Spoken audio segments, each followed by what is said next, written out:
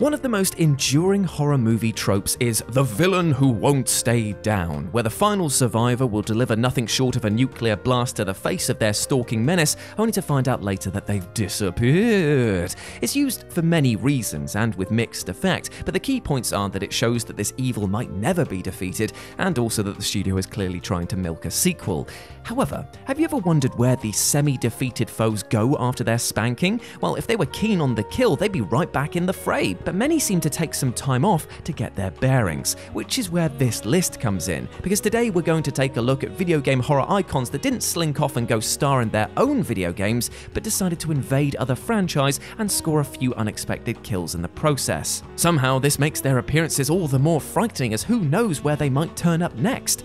So let's keep our eyes peeled in the hopes of not having our skin flayed as we look at 8 horror icons who crossed over to the world of video games. Oh, by the way, my name's Jules and this is WhatCulture.com, so let's get on with the list. Number 8. Freddy Krueger, Family Guy, The Quest for Stuff. When you think of Freddy Krueger, chances are you think of what amounts to a near 2-hour heart attack each time that he's on screen, as in each of the many films that this burned bad boy has been in, he finds new and horrifying ways to make you never want to sleep again. However, what's made the character so persistent in mainstream culture is because Freddy is a rare example of a self-aware horror villain. He mugs and muses to himself and truly seems to enjoy the work of torturing young teens, making him a character with a pile of memorable quotes as big as his body count. Which probably means that it's both quite surprising and at the same time not at all to find him make a cameo in Family Guy: The Quest for Stuff. Now, I won't lie to you, this game is a pretty shallow experience, but at least Freddy is consistent with his real-life horror goals, as here you have to make Peter wet himself and prank a whole host of other members of the town in order to unlock Freddy as a citizen. It's kind of odd seeing him just chilling on the streets, but at least it answers what he gets up to in the daytime. Number 7. Predator, Tom Clancy's Ghost Recon Wildlands. Is there a more ominous sound than the clicking of the Predator?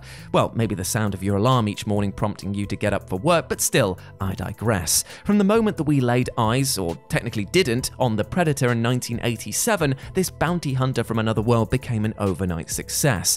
Its hulking frame, incredible technology, and the fact that it's killing people just for sport all make the Predator a foe to be reckoned with. Over the years, many video game titles have sported the license, and each offered, with varying success, the chance to take down other players and steal their skulls. Yet very few people expected the galactic menace to show up in Tom Clancy's Ghost Recon Wildlands, a co-op shooter that definitely leaned more into over-the-top action than it did grounded realism. However, thanks to this crossover event, the mission The Jungle Moved lets you and your team attempt to turn the hunter into the hunted.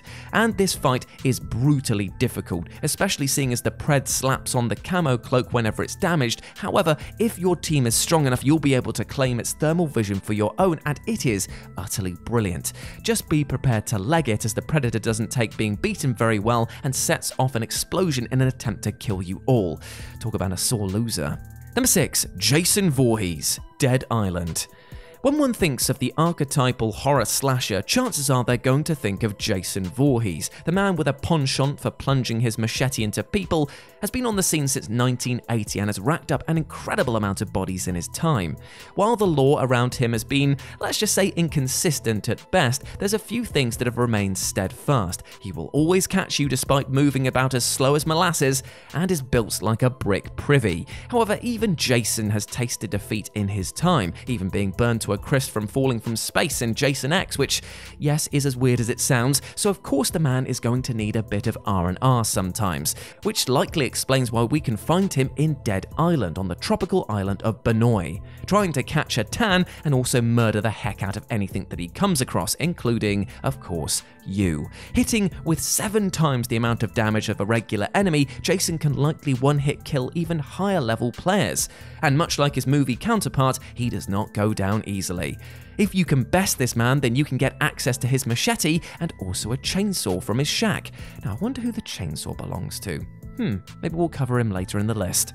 Number 5. Ghostface, Dead by Daylight. So at this point in time, Dead by Daylight is basically a holiday getaway for horror icons, a persistently dark and gloomy world in which killers of all forms gather together to forever murder a group of young and terrified survivors. It's kind of what I imagine a team-building day would entail at Serial Killer Limited. The huge roster of this game truly is something to be commended, as all of the fan favourites are here, although I personally can't deny being more than a little annoyed that this is the first time that we've seen anything from Pyramid Head in years.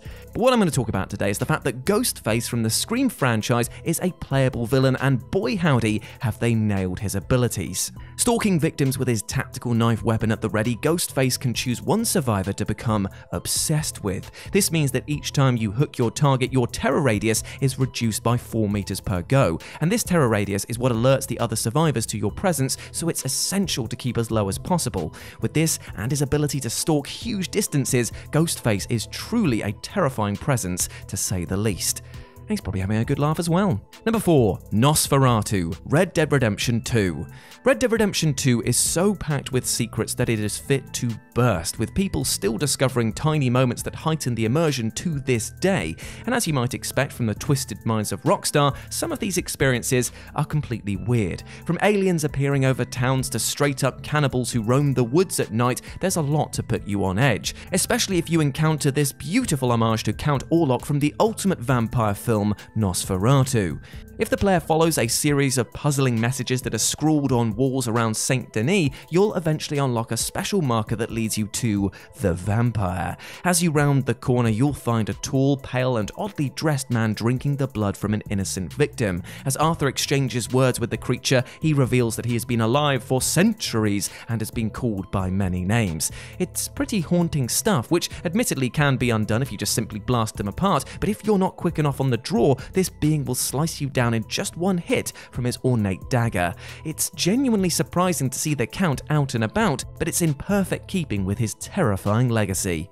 Number 3. The Xenomorph, Teenage Mutant Ninja Turtles, Turtles in Time. The sheer popularity of the Xenomorph is as big as its desire to kill anything that crosses its path, and when it comes to video games, the Xenomorph has been referenced countless times. You can find a full parody of the egg-burning scene from Aliens in Far Cry 3's Blood Dragon expansion, and then there's the fact that the Metroid series contains a female lead and that Samus's biggest enemy is named Ridley, and there's tons of other nods to the franchise in other video games. However, I bet you didn't expect to see the Xenomorph, or an interpretation of it, in Teenage Mutant Ninja Turtles.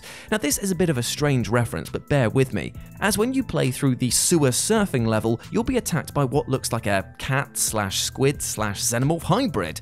Now the game calls this character a pizza monster, as it did in the animated TV show, but there's no denying that design doesn't look familiar. And if this isn't enough to convince you that the Xenomorph has invaded the TMNT universe, take a look at the Sewer Mutation Xenomorph action figure, which is based directly on this creature. Therefore, even if this creature isn't a true and blue alien, it ended up being turned into one.